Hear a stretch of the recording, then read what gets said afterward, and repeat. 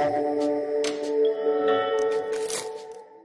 well, up next we have Mr. Christian Kameir. Christian, are you here with us? I am, sure enough. Hello, sir. Good morning. Good morning. I emailed you, but I don't think you got it. I am slightly underwater and not able to reply quickly. I've told everyone they have to call or text me at this point. So we are here today to talk about blockchain basics from invention to innovation. And Christian is very passionate. I cannot wait for him to share with you guys his passions. All right, I give you the 90-second nickel tour first to put things into perspective mostly. So my partner Carl and I, we have been in technology investing for some 20 years. The funny accent you hear my voice originated in Germany. I was a software developer for a very short period of time at Siemens Nixdorf in the mid-80s, which doesn't mean much. I learned basics and nonsense like that. Eventually ended up going to law school. When I came out of law school, became general counsel for one of the very early internet service providers. Means we were selling dial-up services in the late 90s.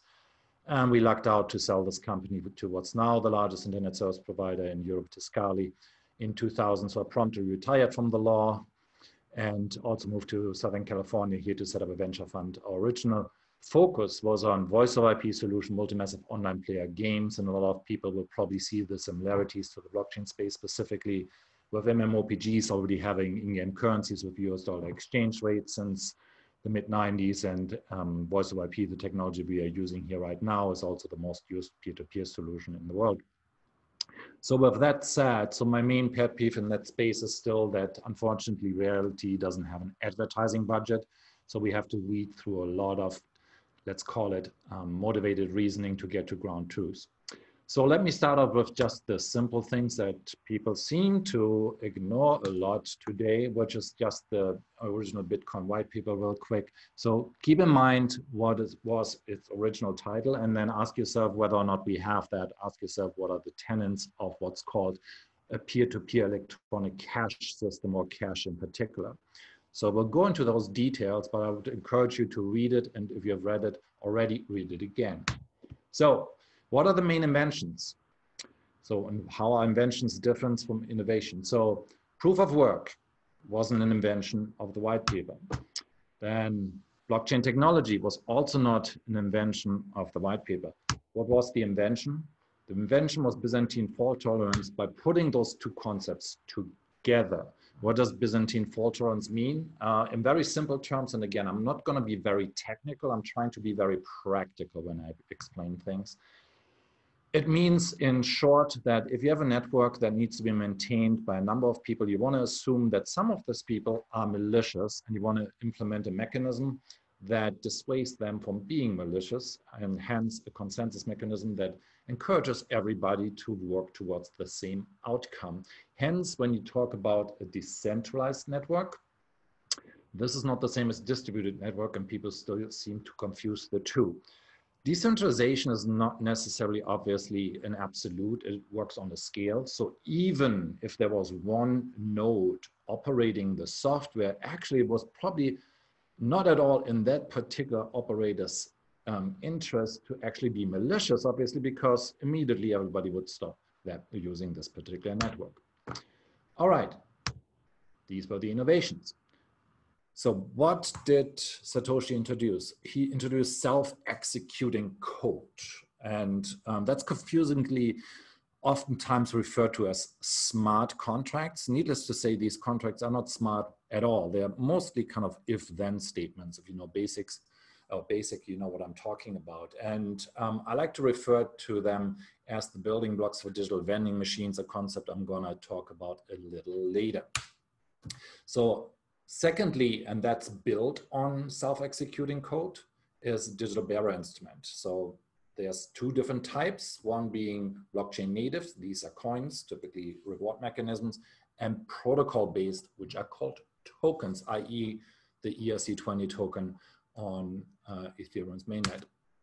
And then lastly, and that would probably prove to be the most important innovation at last, is the decentralized autonomous organization. Unfortunately, I probably won't be able to get much into that. It's very far down the presentation chain here, but I would encourage you to learn more about it. So it's signified by on-chain governance and the alignment, most important, of stakeholders, which differentiates it from current capital formation systems such as for-profit corporations.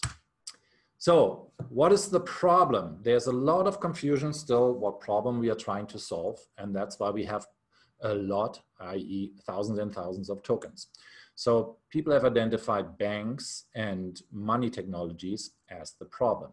Is that really the problem? So now we got a slew of tokens. Here's just a few. They are not the solution. What do I mean by that? The problem is the conflation of function. If you went to business school, you probably at one point in time encountered this definition of money, being a medium of exchange, a unit of account, a store of value. That was a definition introduced by a gentleman called Gibbons in 1876. Well, in 1876, there was also another gentleman that introduced some new technology. And he introduced this funny instrument, which was a telephone. Needless to say, telephones don't look like this anymore. Neither do money technologies. Excuse me, Christian. I'm really sorry, but are you sharing your? Are you showing a presentation? Because I don't see a screen share. Oh, I hear you clicking. Wow! Someone should have told me earlier. I heard you clicking. I'm sorry. Lapping away at my presentation, and no one is seeing it. Wow, that is embarrassing. Let me fix that right away. You missed out on all the funny images I created. So I'm going to share that later again. And we fix Thank you, sir. Editing, I assume. All right. But again, you didn't miss all that much yet. So what we're talking about right now, what is money technology today? Well, actually, most money technology today are DLTs. DLTs are the opposite of blockchain. So what happens when you send funds from one bank to another? Let's say you have an account of Bank of No Returns, and you want to send Lisa at Chase Me If You Can Bank some dollars. What happens is you instruct Bank of No Returns to adjust your ledger, or their ledger actually. And then if you're lucky, Lisa's bank account or Lisa's ledger is going to be adjusted with that same amount the next day, maybe, which tells you it's a DLT, or more specifically, it's a federated DLT, because intermittently the banks will have to reconcile with the Federal Reserve System. What it also tells you that the default medium of exchange are bytes. There have been bytes for decades. 97% of all values signified by bytes. So if you're looking at your wallet right now, what you see is you have your Bitcoin holdings, your Ether holdings, and so forth. And what do you see? You see a translation. You see a translation in the language of money you understand. In our case, most likely the US dollar. But if you're in another country, you might as well say euros. You might as well see yens. Did the Bitcoin change? It didn't. So what this tells you is money is language, it's the language of value. So what's your job as a technologist? What do you need to invent? If you know the symbol, then you've seen and or read The Hitchhiker's Guide Through the Galaxy. It's the Babelfish. It translates seamlessly from one language to another. This is your task. I'm going to go into this a little later. So what is not to do? We don't expect that users will adopt a new language, as in the new language of money being, for example, Bitcoin. If you expect to see a Bitcoin price on your banana, you're sorely mistaken, you're wasting your time. As a technology inventor, what you don't want to do is expect users to adopt your technology. You adapt your technology to the user. So what does that mean? Specifically, I like to use this particular example. Smart contracts, or how I like to call them, self-executing code, lend themselves to build what I would call a digital vending machine.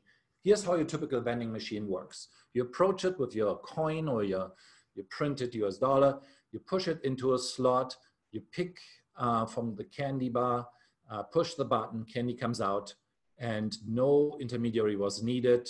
There's no additional fees attached to that transaction. You just get your result.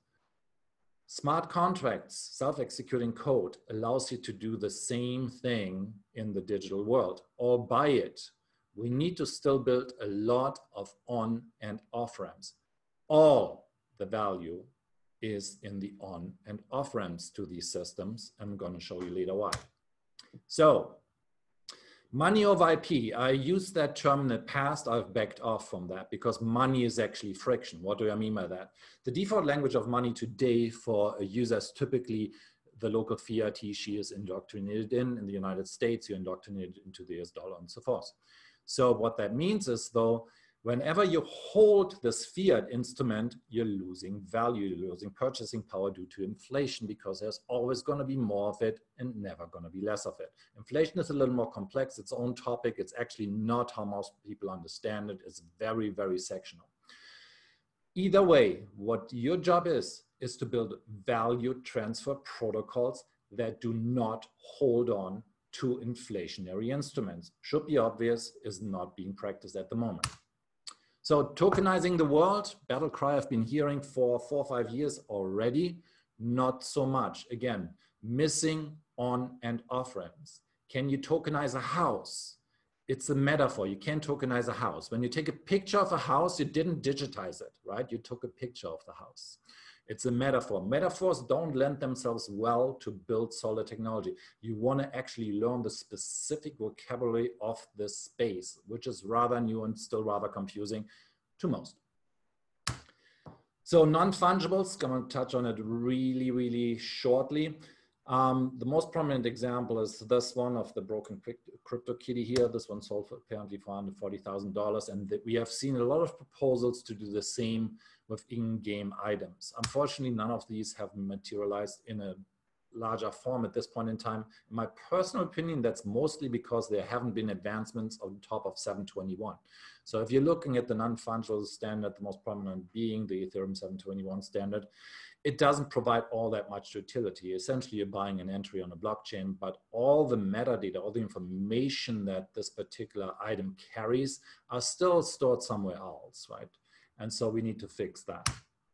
So assets of IP, that's a very, very interesting concept and should also signify why we need more on and off ramps. So I can create an item simply on the blockchain, let's simplify it for a QR code, associate that to a real world item.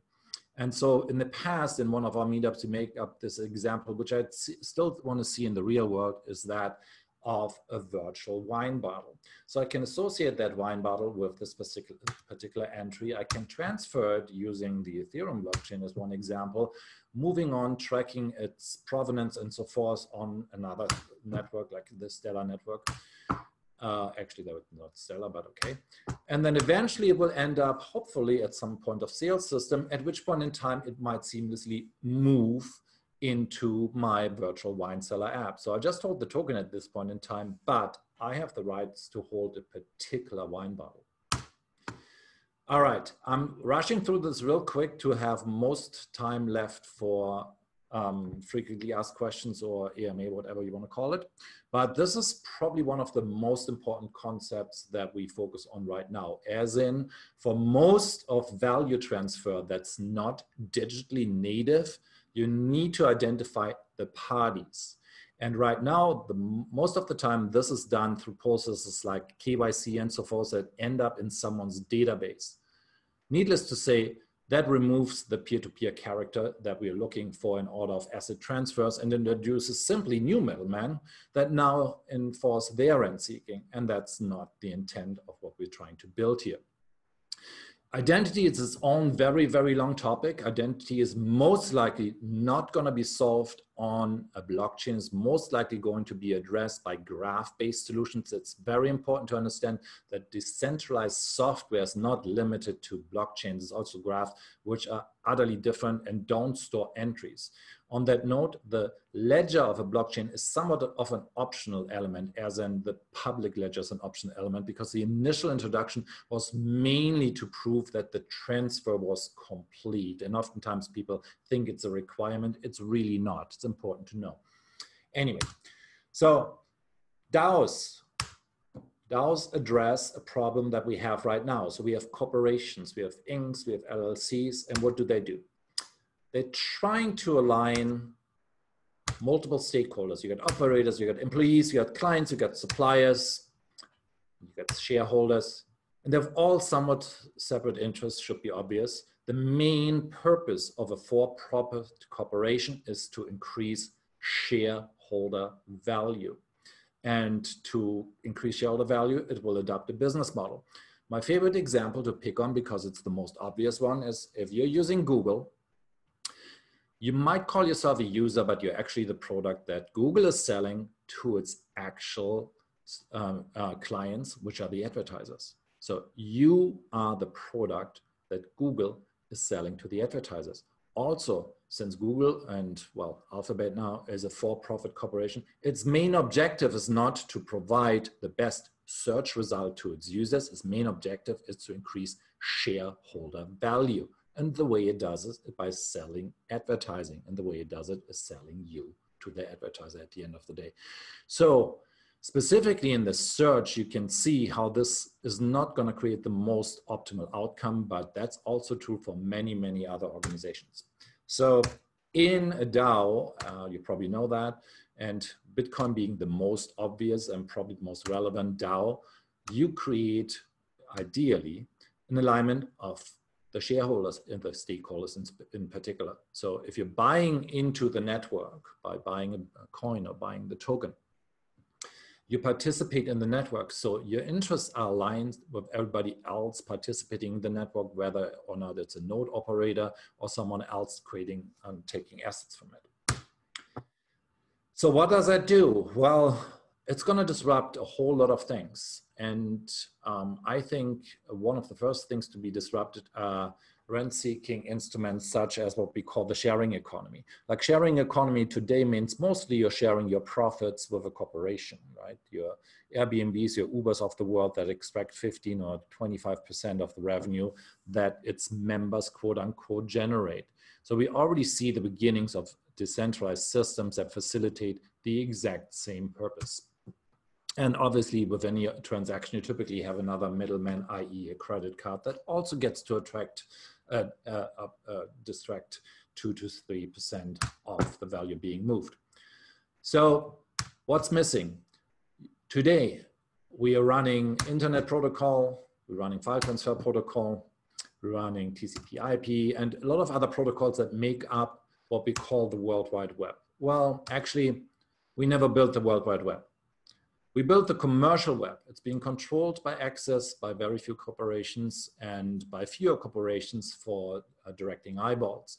So what we're building right now is, well, I still have this money over IP in here. I'm gonna have to take that out, but building value and asset over IP protocols, and then eventually something resembling identity over IP protocols, at which point in time I would call it Web 1.0.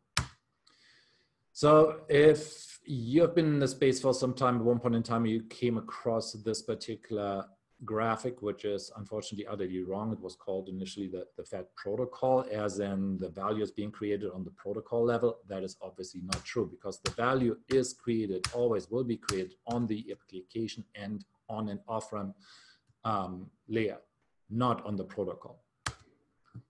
So what are the addressable markets? This is part of a very big outline that I have on a whiteboard that takes up my entire wall. We look at this in very large categories of value transfer. All of these value transfer categories provide opportunities to startups in that space right now. They might be different in size. My personal prognosis is that things such as remittance and cash payments will actually end up being user acquisition tools for companies providing additional services on top of it, but not extracting money from the actual payments or remittance itself. All right, there's further reading, but I rushed through this with a purpose. So now I'd like to open it up to any questions you guys might have. That was super fast.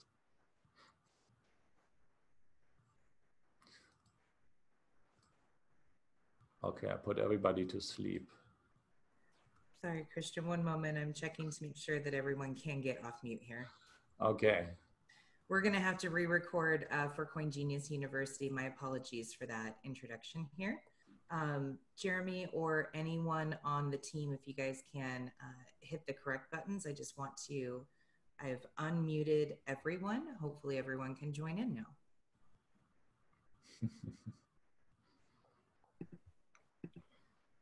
Well, there's obviously a lot to unpack here, but yeah, I mean, I know how you feel about the the future. I know when you're talking about CryptoKitties specifically in the future of ownership and digital assets, that becomes really interesting. That was a huge topic yesterday.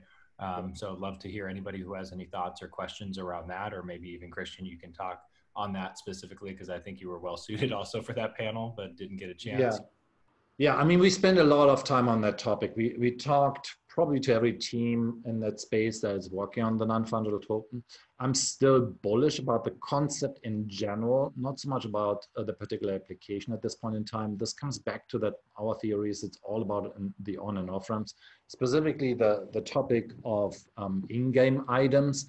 It doesn't seem that the usual suspects are very interested in actually executing on that, as in the main providers of the popular games aren't really taken by that idea that their in-game items could be transferred from user to user and are being used in other environments, right? Got it. So, I mean, do you think Tops and Tops Digital, I know we had somebody from there talking yesterday, they had a really great debut with the Garbage Pail Kids on the Wax blockchain. I mean, do you see Wax as a key player here? It seems like more and more folks in large companies are utilizing their protocols to launch these digital collectibles. Oh yeah, I mean, we've known those guys for quite some time. We like them a lot. We think that their heart's in the right place. It's likely still way too early. And what I mean by that is I think the protocols are not nuanced enough to carry actual value on the protocol level at this point in time, right? We need a lot more fundamental technology to be built for those to be useful, because what's the value of an entry on a chain if you still have to revert back to what's mostly still centralized databases of sorts, right? Even if you look at IPFS, it's actually not decentralized, right? That is a topic by itself. Christian, what do you, can you give the summary of your position? The number of coins we should have is between 0 and 1. Yes. So yeah, that's kind of, as you guys know, my most passionate point, because the problems that we see with current value transfer systems, if you will, including the topic of money itself, it's the conflation of functions. These functions have been separated, however, a long time ago, right? So to kind of reunite those functions, it's a huge mistake. Even like Bitcoin itself, the function is of being a mining reward, right? People speculate on the mining reward that is the lowercase b Bitcoin. So Bitcoin is actually still missing, A, it didn't achieve its main goal, but B is still missing, if you will, the minting function if you want to use the metaphor of mining. There never was a minting function. So in that sense, it kind of failed its objective, because obviously you cannot move Bitcoins for free or without a time delay. But more importantly, right now, it's also not very anonymous. So those are the tenets that you require from an actual peer-to-peer cash solution. But as far as new tokens are concerned, whenever you conflate functions, i.e. it's a reward mechanism for running a node, but it's also supposed to solve payment, it will not work, period, right? We know that, because it comes back to simply what you want to use for payment. The main two things here for users, do I understand it? As in, is it like the US dollar? That's why you always see the translation into the US dollar. And is it quote unquote stable? So as soon as you have another function in there, it ends up being not stable. As soon as you put another label on there, you have to explain what that label means in my unit of value. There is A, no need to conflate those functions, and B, it only introduces friction, including money itself being friction. So my point there being is you actually need to, at all costs, avoid anything that's inflationary. And plus, all of these items today are simply speculative. I look at the quote unquote cryptocurrency market, which is a terrible, terrible term in and of itself that has caused a lot of unwanted attention for the space that we didn't need. But if you look at the space, there's hardly any connection to real life economic activity, quite obviously at this point in time. Comes back to we don't have the on and off ramps for that. The point there being, the state of cryptocurrencies is very much that of a multi-massive online player game. And I don't mean this disparaging. I think that should have happened with any financial system around the world. We didn't do that, but you have to realize that this is what the state is. So Christian, let me ask you one last question. Oh, I've got one for him too. Okay, great. Yeah, so hey guys, if I could just say, Christian, I really appreciate it. You're definitely preaching to the choir. Although we disagree that the sovereign identity can't be on the blockchain.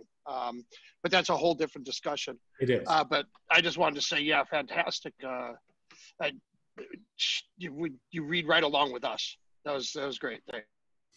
Oh, thanks, Mike. Thanks, Michael. Yeah, the one question I had specifically is around, you talk about anywhere from 0 to 1 in terms of cryptocurrencies that are needed specifically. So let's just go back to wax, right? Because I think this is a really important point. And once again, we only have like 3 minutes. So whatever the best answer you can give me in 3 minutes would be, why is wax important and why can wax do what they're doing and help some of these large companies create these digital assets? And why is that important versus their token? And what's the difference? And why, in your opinion, is the token in those types of scenarios not needed? Okay, many different things here. So I need to touch base with Malcolm. I've known for some time, and so I'll see what they've worked on lately. To be honest, I haven't looked at it lately. But again, it simply comes down to the conflational function. If you expect that people were to use your token as a payment function, that's a huge mistake to begin with. Don't ever expect that, right? Use it for something else, right? Plus also, whenever you start out issuing a token, why would you ever start with any form of fixed supply? How is that ever gonna resemble any type of incentive in your system, right?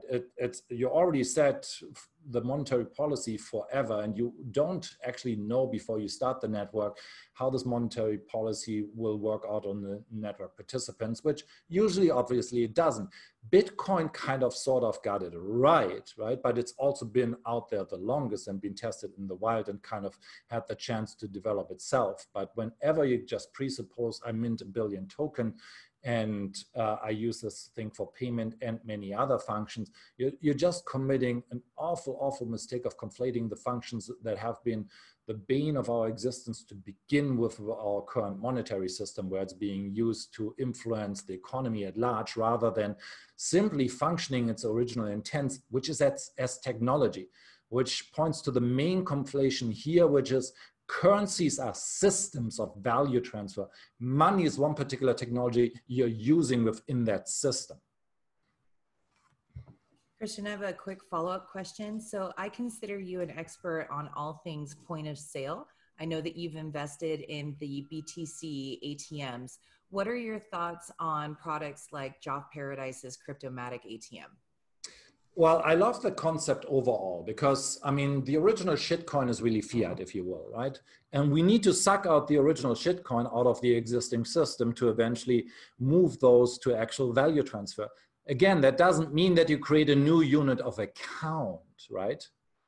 But yeah, big fan of anything that's an on and off ramp. And since a lot more transactions are still facilitated by cash, and a lot more people than you would think live in cash-based societies, I think those kind of automated vending machines of sorts for money are utterly needed. And I actually see more versus less intermittently, but they have to get smarter. Awesome. And in terms of payment on and off ramps from ATM machines, where do you feel the next evolution of on and off ramps and mass adoption, lowering the barrier to entry? Where do you feel the next evolution will be?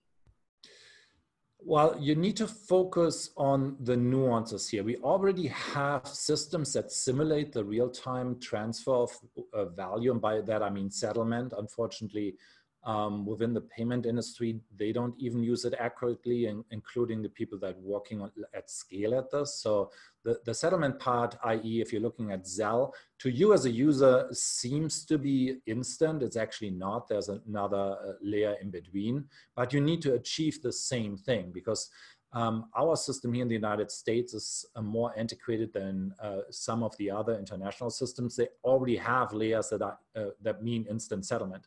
And just as a frame of reference, so the payment sector itself right now creates about $2 billion of alpha every year. And most of that alpha, most of that profit is being created for banks specifically. 30% of the revenue that banks made is coming from payment. So that's the low-hanging fruit, in my opinion. Specifically, focus on the on and off ramps that let you move value for free. And that value can be expressed in the unit of account that people are understanding.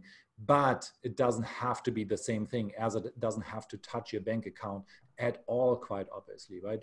Your house doesn't change if you price it in dollar versus yen, or in Bitcoin for that matter. So most of accounting entries, right, don't represent simple fiat. I mean, that's just M1, M2. Everything else represents something else.